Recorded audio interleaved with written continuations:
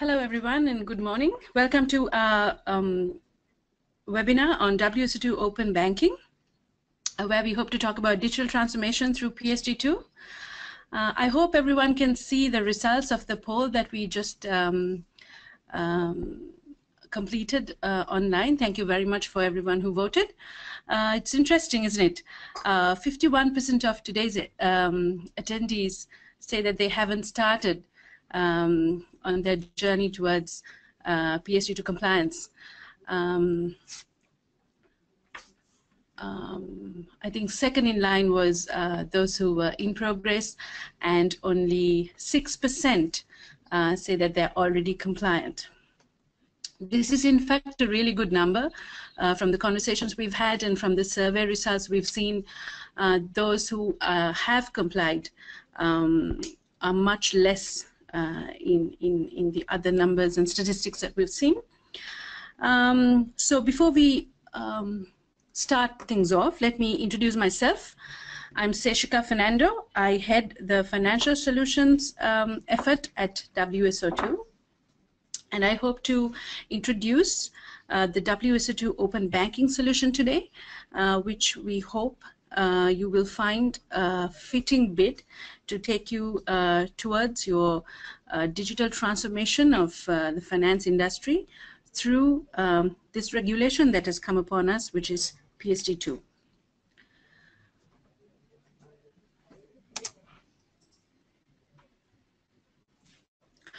So before we step into the details of the solution itself, let me do a quick introduction to WSO2. We are an open source middleware company. Our expertise revolves around 5 key technology areas: API management, integration, identity and access management, analytics, and Internet of Things. We believe that these are the 5 key areas that an enterprise needs to put in place or optimize in order to digitally transform their businesses. WSO2 is a global company. We have over 350 customers spread across different regions of the world. We have offices in Mountain View, California, New York, London, Sao Paulo, and Colombo. We are 500 plus in staff, and more than 300 of us are engineers.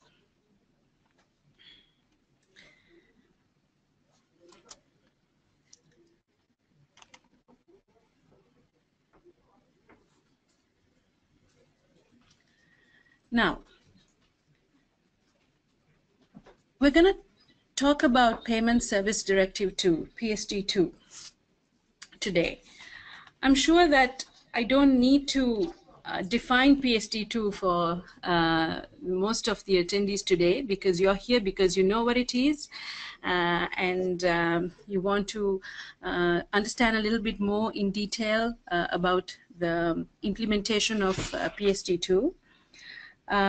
But if, for the benefit of anyone who is joining this webinar to really understand what PSD2 is and how this fits into the concept of open banking, I would just like to take a few minutes to quickly introduce it, and then go into detail of functionality as well as the technology requirements of PSD2. So the Payment Service Directive 2 is a EU directive that applies to all banks operating in the EU, and there is 5,382 banks at the last count. And the directive regulates payment services by mandating banks to open up their customer account and payment data with customer consent to third-party payment service providers. PSD2 entered into force on the 12th January 2016, and the rules apply from the 13th January 2018, which gave banks exactly 2 years to ensure compliance. Now, one would wonder if banks were given 2 years to comply, and we have only 5 months more to go, then why are we still talking about this? And why is this still a hot topic?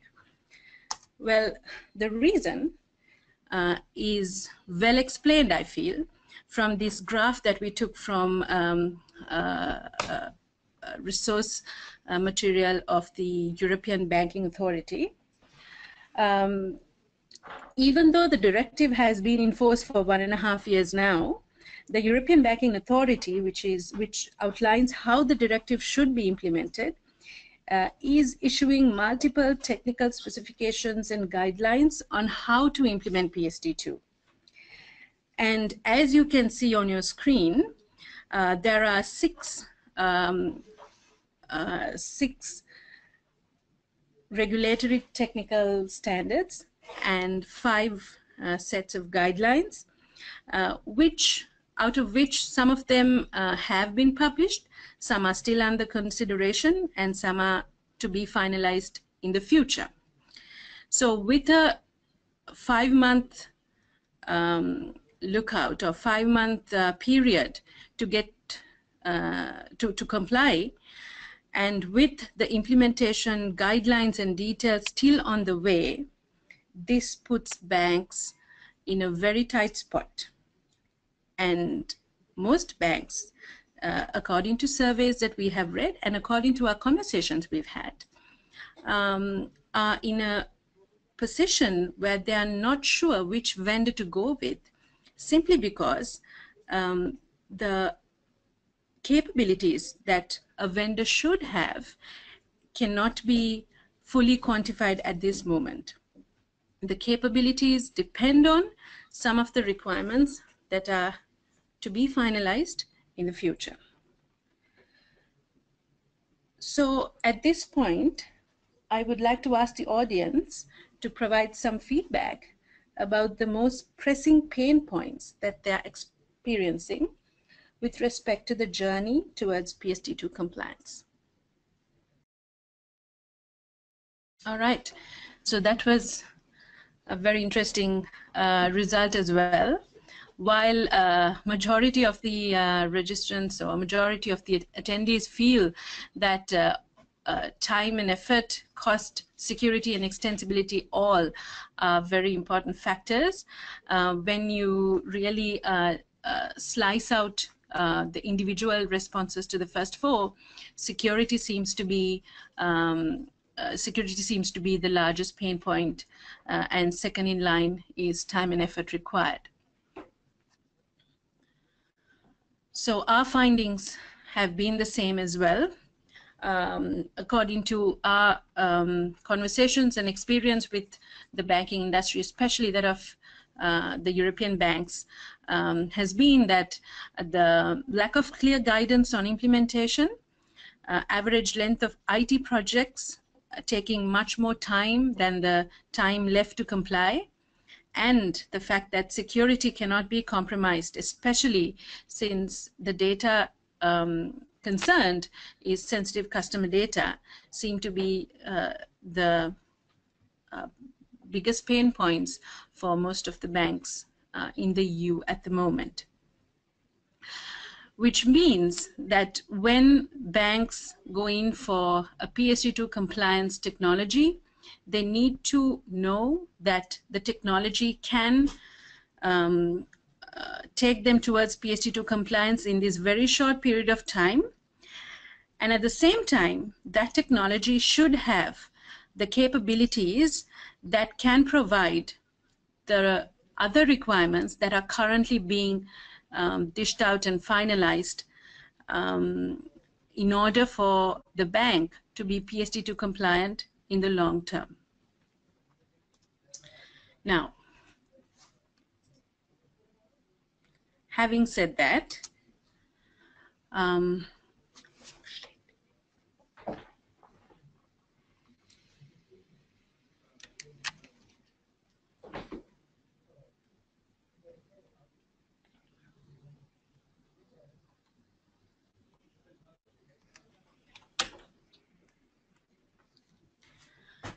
having said that, let's now just take a glance at banking before and after the PSD2 compliance requirement.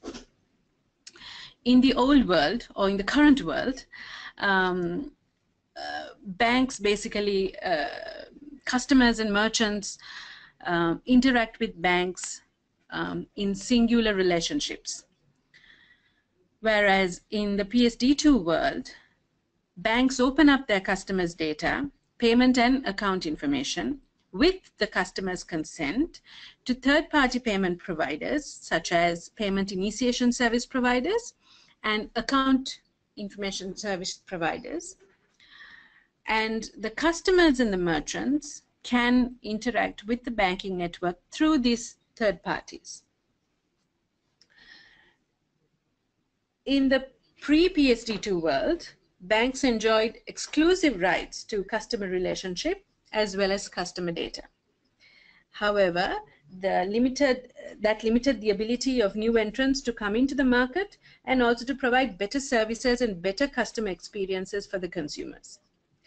In the PSD2 world, because it mandates banks to open up their customer data in a secure manner, third parties can connect to any or all banks and provide easy banking services to customers. For example, if it is a multi-banked customer, prior to PSD2, he would have to access multiple banks in different transactions in order to figure out his consolidated financial status.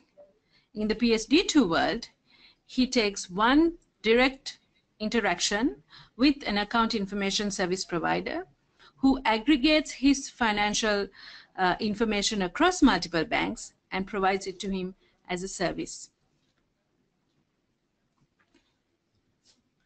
Similarly, for payments in the previous world, or in the pre-PSD2 world, when a customer does a transaction with a merchant, let's say it's an online transaction, the customer has to rely on a card network in order to push the transaction through or take the payment through to the merchant's bank.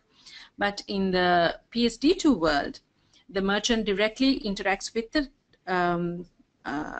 payment initiation service provider, who connects with both the merchant's bank and the customer's bank and initiates the payment, as well as ensures that the payment is settled on the same day. Now, let's take a look at what the technical or the compliance requirements are for PSD2 compliance.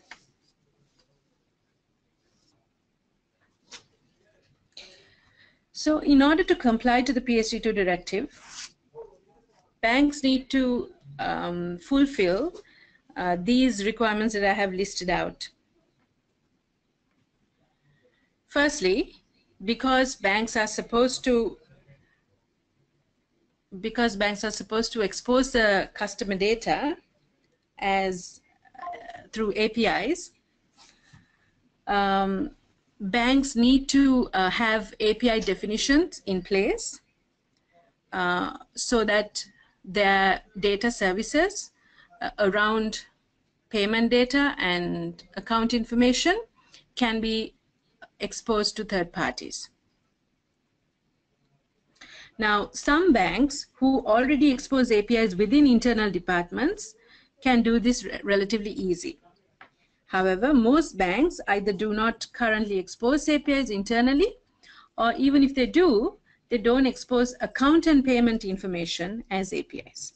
So the first hurdle is to come up with an API specification, which the regulator, is to come up with an API specification that enables the bank to expose the data out to third parties. Secondly, because this is sensitive customer data, banks must ensure that these API invocations are secured using standard protocols. And in order to understand how the APIs are being used, the banks also need to have considerable amount of monitoring facilities to understand how the APIs, the API usage is working out, how the throttling is happening, and have a general idea about how well the APIs are being used by the third parties. Next, and one of the main concerns of PSD2 compliance is the strong customer authentication that has been specified by the regulatory technical standard on strong customer authentication and secure communication. Basically, in order to achieve strong customer authentication, it requires two-factor authentication, which means basically in order to do multi-factor authentication, you basically need to, a bank needs to verify a combination of properties that confirm something that the user is, something that the user knows, and something that the user possesses. So a combination of those properties is required to do multi-factor authentication. And when the RTS says two-factor authentication, they expect at least two of those different properties to be used when authenticating a user for in order to access their data through a third party. Now, the RTS also talks about authentication mechanisms that kind of follow the adaptive authentication setup. Once a user has logged into the bank for subsequent payments, the bank can apply certain exemptions for two-factor authentication so that the user doesn't have to go through the same process for subsequent purchases based on transaction frequency and transaction amounts. In order to do this, the bank has to have necessary analytics capabilities to understand how frequently this user is logging in or the transactional patterns, and map that to the identity and access management capabilities, and basically define what kind of authentication level is required at each transaction. Thirdly, the RTS on strong customer authentication also specifies how consent management should be handled. Basically, after the customer logs into the bank verifies payment details and availability of funds, and then the bank must obtain customer's consent to go through with the payment. This consent has to be simple, clear, and concise so that the customer is well aware of what he is giving consent to.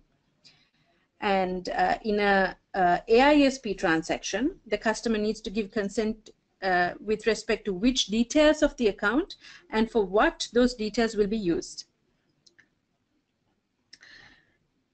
In addition, there is a guideline on incident reporting details, which identifies what kind of security in this incident reporting needs to be is required. This includes the transactions affected, details about server downtime, details about economic impact, reputational impact, etc. And finding an incident is within these large amount of transactions that banks handle. In order to do that, banks have to have a necessary amount of capabilities to do anomaly detection. So a large amount of analytics is required in order to provide incident reporting at the level that is mandated by the guidelines. Now, if you are feeling a bit overwhelmed about all the different requirements that you need to have with your PSD2 compliance mechanism, then you can relax a little bit, because the 13th January compliance requirement is only limited towards the API specific requirements. So the 13th January PSD2 compliance requirement mandates banks to ensure that they expose APIs in a secure manner and is able to monitor its usage. The strong customer authentication and the incident reporting and all the other requirements only come into play after the 13th January. However, knowing that these other requirements are coming, when banks go in for technology that provides PSD2 compliance, they need to ensure that that technology will be able to manage those capabilities, such as advanced identity and access management requirements, analytics requirements, as well as integration requirements in order to complete PSD2 compliance in the long run. So since we are now all in a race towards this 13th January PSD2 compliance requirement, I want to first focus on the WSO2 Open Banking solution, what the WSO2 Open Banking solution provides to be compliant by the 13th January. It obviously provides API management. It offers API security, including strong customer authentication, even though it is not required by the 13th January. It already provides a strong customer authentication capabilities, and it offers API analytics and API monetization. I'd like to focus a little bit about the requirements for 13th January before stepping into the longer term vision and what WSO2 Open Banking can do beyond the compliance requirement for January 2018. Okay, let's take a look at the process flow that happens when a customer does a transaction at a merchant and this transaction goes through a PISP. When the customer checks out an item at the merchant's portal, it will send a request to the payment initiation service provider, which is a PISP, and the PISP will forward or will initiate a payment and send a request to the customer's bank. The customer's bank will then acknowledge that request and send back a response to the PISP, at which point the PISP will redirect the user to the login page of his bank in order to get the user authenticated from the bank. Now, from this point on, the next few messages will be done directly between the user and between the customer and the customer's bank.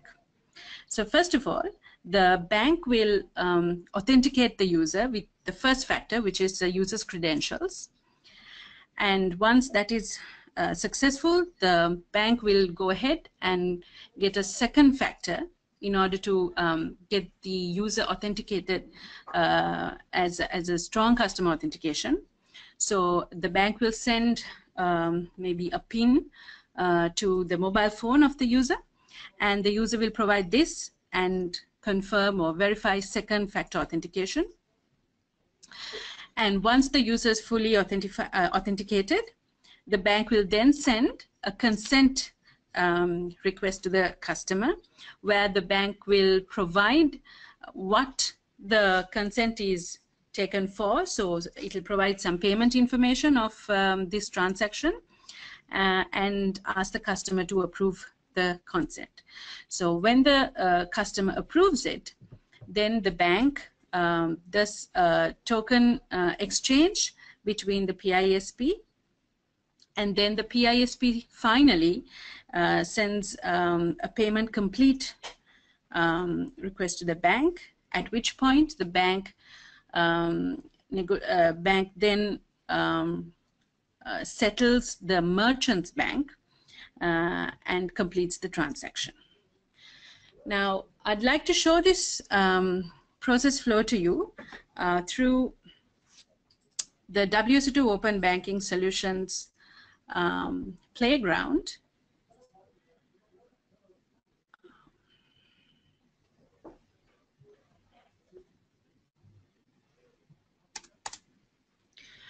So if you go to openbanking.wso2.com, you would be able to visit Open Banking Playground, where you can basically try out the Open Banking solution.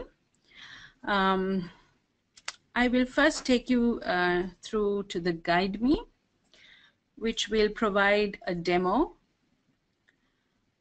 that takes you through this process flow that I just outlined. All right. So we have a mock shopping cart over here. This is the merchant's portal. The user will check out the items he wants to purchase, at which point the user is directed to the PISP's portal, where the user can pick the bank that he wants to settle this transaction from. And once the user proceeds, then as you can see, the user has been redirected to the login page of his bank. And when the user signs in with the credentials, he is now prompted for the second factor of the authentication process. So the user will be sent a one-time password to his mobile phone. And when he enters that and sends it across, the bank then requests for payment by getting a consent. So the user can see the amount that he is paying and is allowed to and is able to either allow or deny. So if I say allow, I give the consent to go ahead with the payment, and then immediately the bank generates or the bank exchanges token with the PISP, and as explained in my process flow, it goes ahead with the payment once it receives a payment complete request from the PISP. So that's the flow of how the transaction works. If you want to know how to basically build the API invocations that that are underlying this process flow, this Getting Started guide shows you how to do it. It takes you through all the steps of creating an application and subscribing to APIs, and then how the token generation is done, the user authentication part of it, the authorization and consent part of it, and then it also shows you how to consume the APIs from the perspective of a user and from the perspective of an application. If you go to the homepage of the Open Banking Playground, you can access the API portal, and you can see the APIs that are currently available. So the Accounts Information API and the Payments API are the two main APIs that are used for the AISP and the PISP flows. The Authorize API and the Token API, as the name suggests, are used to authorize and handle the token generation for the transaction. And the Open Bank API is an API, is a unsecured API, which gives general open data about a bank, such as its branch network, its location of ATMs, its interest rates and exchange rates, which will be already available in the public domain anyway. So as you may understand, the Account Information API and the Payments API are secured, and you need a token to access those APIs. If you want to know a little bit more about each of these APIs, you can click on any of the APIs, and you can see all the information, the resources attached, and you can view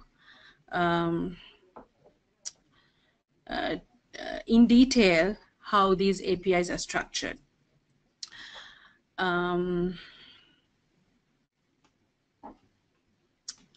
Right. So if you go back to the home page, we also have documentation on the WSO2 Open Banking. So you can access that and understand what it is and the key concepts and how it works. All right.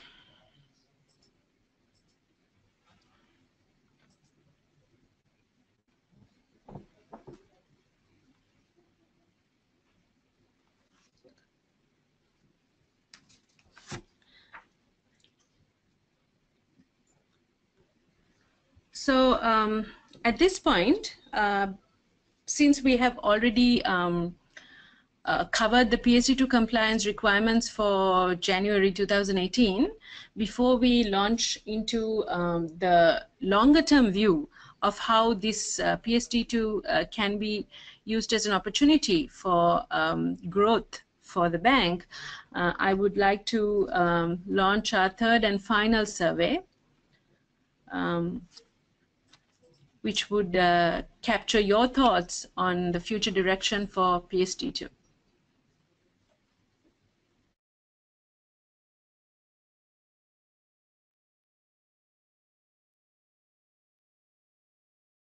I would like to remind the attendees that they can also type in their questions on the chat window if you have any questions, and we can answer them as and when possible.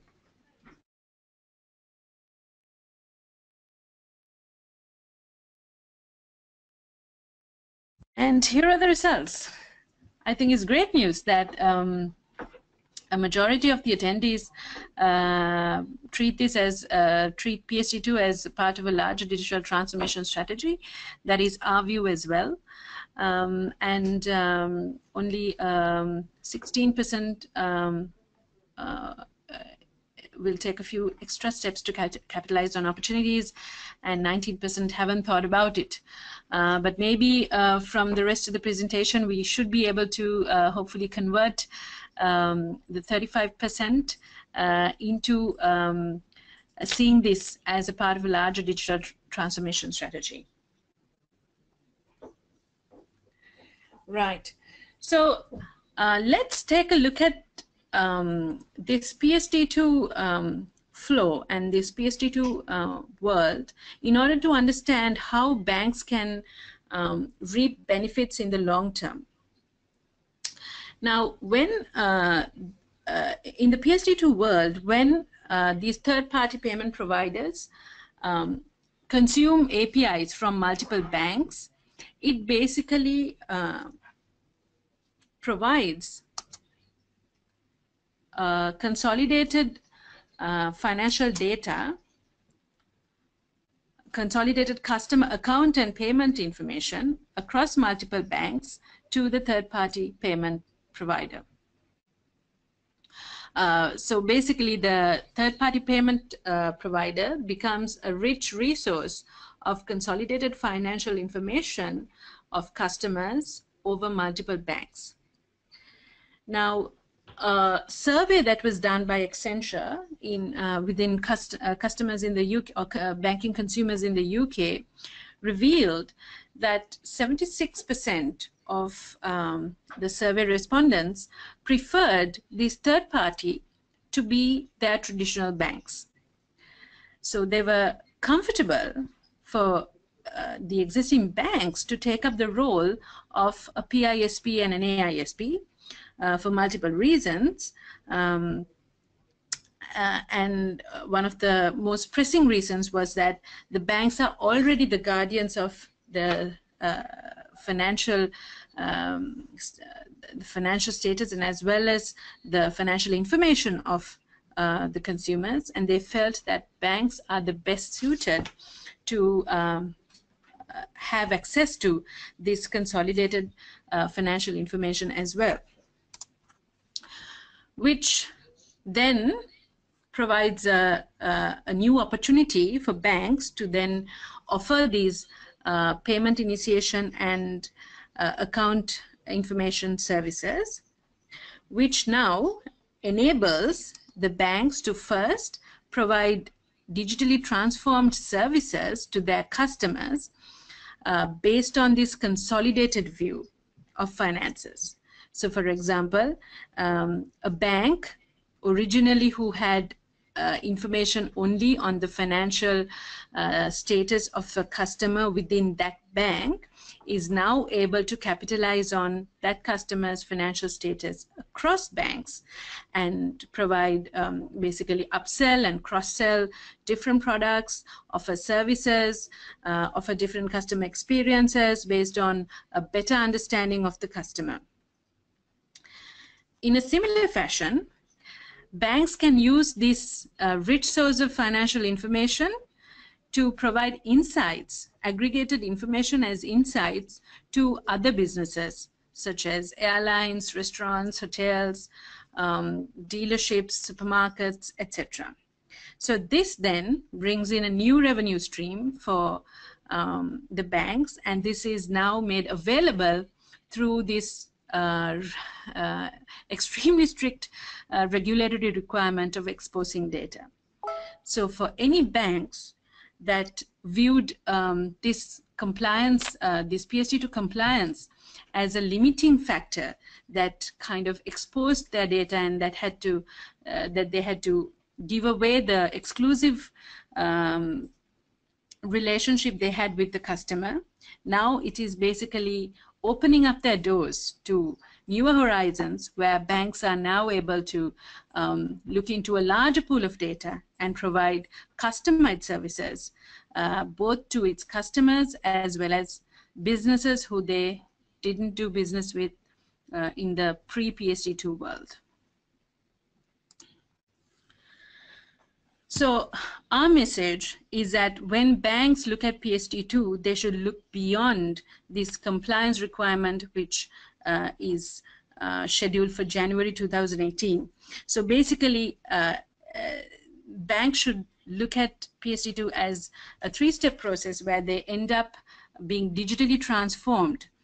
So the first step is to comply by exposing customer account and payment information in a secure manner, and then reclaiming the loyalty of customers by becoming a third-party service provider, and finally making use of that rich source of information that gets collected by becoming a third-party service provider to offer services beyond banking to the customers, to its customers and its current non-customers. Now, in order to do this, from a technology perspective, banks need a couple of things more than API management. As we spoke about the PSD2 compliance part of things, obviously that includes API management and secure, strong customer authentication. Now, when a bank becomes a third-party payment provider, it needs some further requirements. It needs the it requires a bank to be able to integrate APIs that it's consuming from other banks. It also requires the banks to be able to handle federated authentication, because now it has to allow the customer to log into different other banks. So federated authentication then becomes a requirement. Since the bank is now doing payment initiation, it needs to have a very strong fraud detection mechanism. It requires a lot more of API analytics and dashboarding capabilities to understand the usage and the KPIs of the API usage. And in order to finally be digitally transformed, you need to be able to have much more technology requirements to provide those different types of new services. So the WSO2 Open Banking solution actually provides all of these things and is a comprehensive solution that is able to guide a bank through these different stages. First of all, it can get the banks complied with PSD2 very quickly and well ahead of the January 2018 requirement by using its world-renowned API manager and basically combining that with the advanced authentication mechanisms that that it receives from the identity and access management technology of WSO2.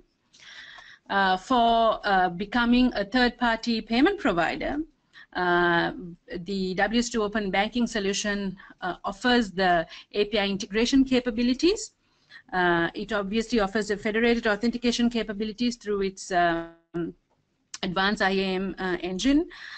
It also provides required fraud detection and analytics capabilities through the WSO2 analytics engine, and all these things are complemented with dashboards that highlight not just usage statistics but also business unit and KPI related statistics to understand which parts of the business is bringing in more revenue and allows the bank to optimize their third-party offering based on what is most profitable for the bank. In terms of digital transformation, the WSO2 Open Banking solution comes with a web and mobile application suite, which provides certain services that can be offered on top of the data that gets collected. It also comes with the inside sales engine, which basically aggregates large amounts of data and provides trends and pattern insights to businesses. And it also comes with the required integration to basically integrate multiple sets of systems and provide the digital transformation that is necessary. So that is basically that basically concludes the part about the WSO2 Open Banking solution. I just want to put a shout out at this point to say that at WSO2 we also have some other financial solutions as well. I'm just saying this because the attendees today are largely from the financial markets. We have a fraud detection system which is based on data analytics. We have a real-time risk management solution which does real-time value-at-risk computations. And we also offer a stock market surveillance product, which is also a real-time surveillance solution. We have a few more in the pipeline as well. But these are some of the things that if any of you are interested, you could contact us and get on a conversation with us regarding these things. All right, so that would be all from me. And at this point, I think we have received a few questions. And I'd just like to take a look at those questions and see which ones we can answer within the next time period we've left.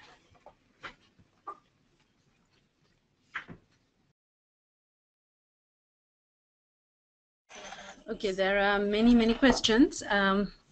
Let me take one of them. There is one question which says, what does strong customer authentication mean in WSO2 Open Banking? Is it not something that's available within API Manager 2.10 product? So for the benefit of all our attendees today, WSO2 has, as mentioned in the first slide, we have our API Manager product, which is used for exposing APIs in a secure manner. Now, the difference between the API Manager 2.10 or API Manager product, any version, and the WSO2 Open Banking is that the multi-factor authentication or the two-factor authentication requirements that are necessary for strong customer authentication, as well as some of the adaptive authentication requirements that are coming up in the RTS for SCA and SC, are not available in API Manager, because API Manager is all about the security capabilities of API Manager is all about securing the API invocations. The WSO2 Open Banking solution basically combines that with the identity and access management capabilities that is provided by our identity and access management engine to provide the specific requirements of two-factor authentication as well as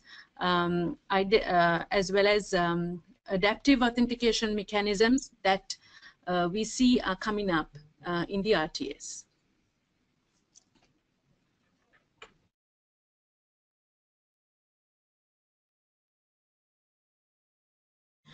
There's another question which says, where can one download and install the PSD2 solution? What kind of infrastructure do we need? So basically, the WSO2 Open Banking solution is not a downloadable binary like our usual middleware products, but you are welcome to go to openbanking.wso2.com and try out the playground. Basically, that exposes a deployment that is running on our cloud. The infrastructure is basically this is. I mean, you can install this on premise or in the cloud. So if you are interested in trying this out, please contact us, and we should be able to have a discussion with you with respect to your requirement, and then understand how what kind of infrastructure you will need and how we can help you to install this in your environment.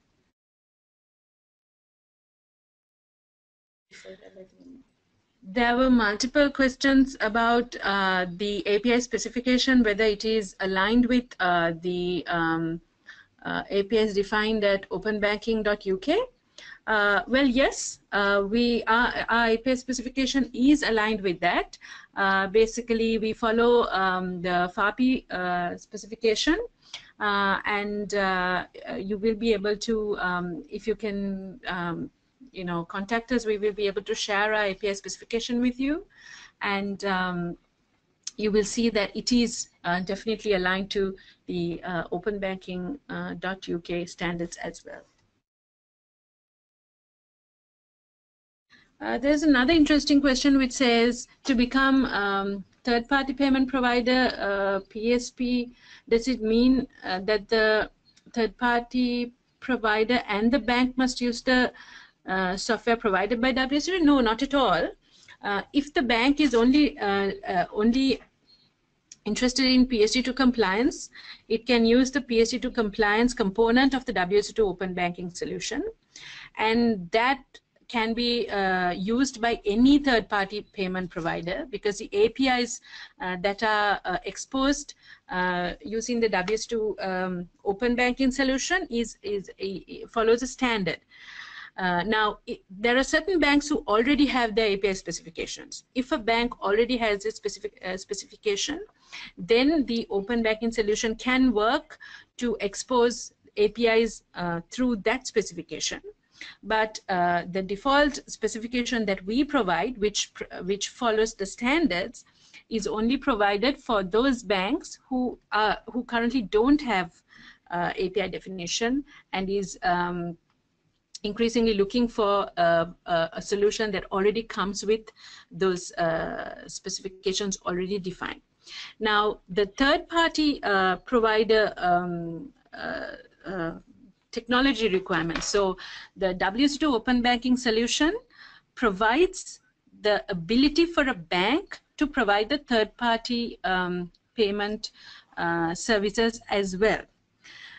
This does not mean that these two are tightly coupled. Certain fintechs are also interested in just using the third-party payment services component of our WSO2 Open Banking solution.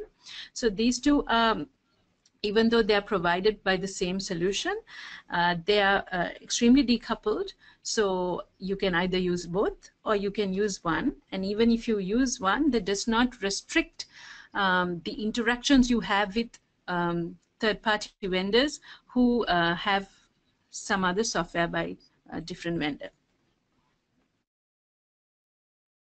I think we have just time enough for, I think we've already run out of time, but I'd like to answer one last question.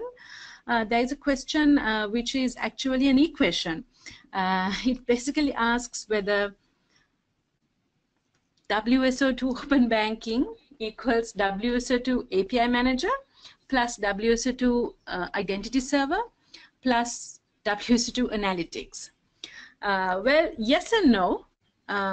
It does include these three components, but it is a lot more than that. It also includes our integration engine, which is a key component to integrate between multiple systems in this ecosystem. But the most important thing about the WSO2 Open Banking solution is that it is already configured so that each of these components talk with each other. They are connected to each other so that they provide a finer solution where the bank does not have to do the configurations from scratch. So it comes as already configured solution, which can be fine-tuned and customized according to the bank's requirements, but it reduces the time to go into production by a large amount because all the configurations are already done, as well as it also obviously provides the API specification, etc., which cannot be achieved when you just take the three products and put them together.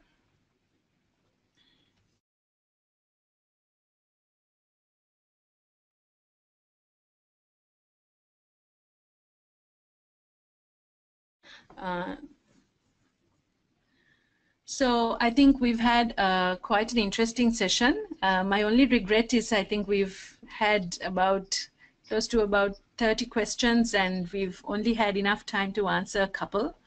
But it would be really interesting to continue this conversation with you. So please feel free to contact us. If you go to openbanking.wso2.com, you will have a get in touch button. Let me just show it to you right now. So openbanking.wso2.com, there is a button to get in touch with us.